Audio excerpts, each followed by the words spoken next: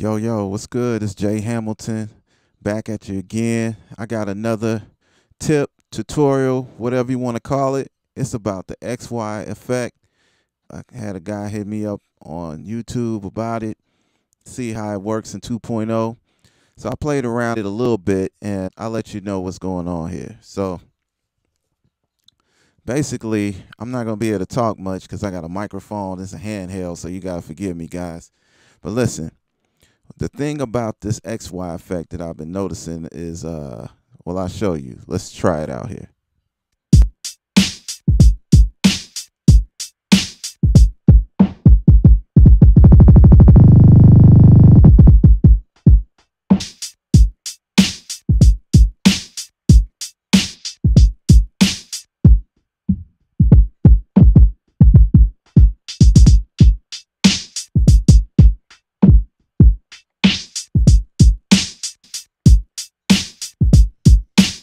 So yeah, you can do the XY effect on the MPC Renaissance, but yo, like I'm looking at it, man, it doesn't work perfectly.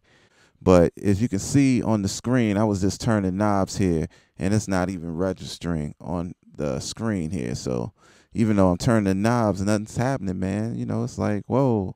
Now you see the enable, the on and off goes on and off for it.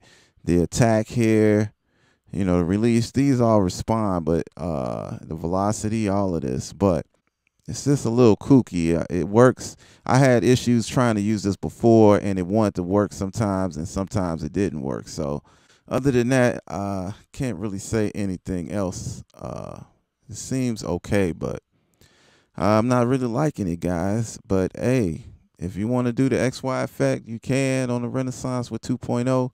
Just be mindful that some of these Q links are not working correctly.